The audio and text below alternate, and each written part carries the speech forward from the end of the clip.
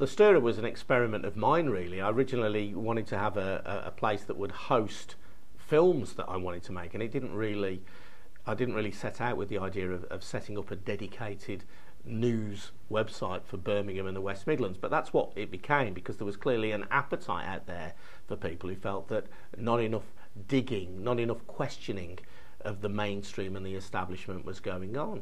And that led us to some very interesting stories. On one occasion, I got an email from somebody who I'd never heard of, suggesting that new kinds of CCTV camera were being installed in Moseley and in Sparkbrook.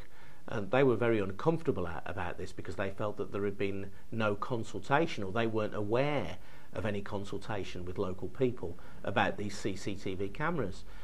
So having had this email, which was the lead that I needed, which just gave me a fresh story, why has there been no consultation with local people about these CCTV cameras? I then started liaising with this person who wasn't a journalist and who had no real interest in the story over and above the questioning of why we got these CCTV cameras that we've never heard about.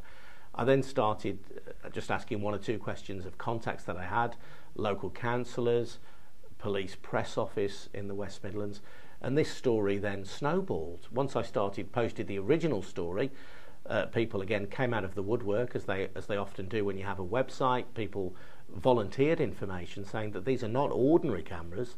They include automatic number plate recognition cameras, ANPR cameras, and there was a suggestion that they'd been not only introduced in Moseley, but were also being introduced in another part of Birmingham, which had a large Muslim population, as Moseley and the adjacent area of Sparkbrook do. So this is a story that grew and became quite a famous story, eventually picked up by The Guardian, about how Muslim areas of Birmingham, areas with large Muslim populations, were being spied on by the police, not just with ordinary CCTV cameras, but with special automatic number plate recognition cameras, and that this was seen ultimately as an attempt to spy specifically on the Muslim community. So as part of that investigation, I liaised with local councillors, I liaised with the police, and I liaised with the audience of the Stirrer, who were willing to come forward and were offering all sorts of information.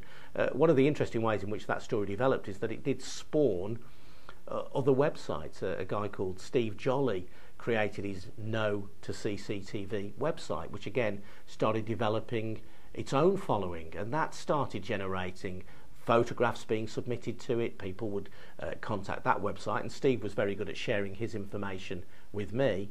The Guardian's Paul Lewis then stepped in at a time when we'd sort of hit a brick wall with the investigation. We'd already established that there was something untoward going on here, and that the police hadn't consulted properly, and there was something curious about the budgets by which these CCTV cameras had been obtained and installed, and we'd already established that the consultation process which West Midlands Police had gone through was virtually non-existent. It was hugely flawed.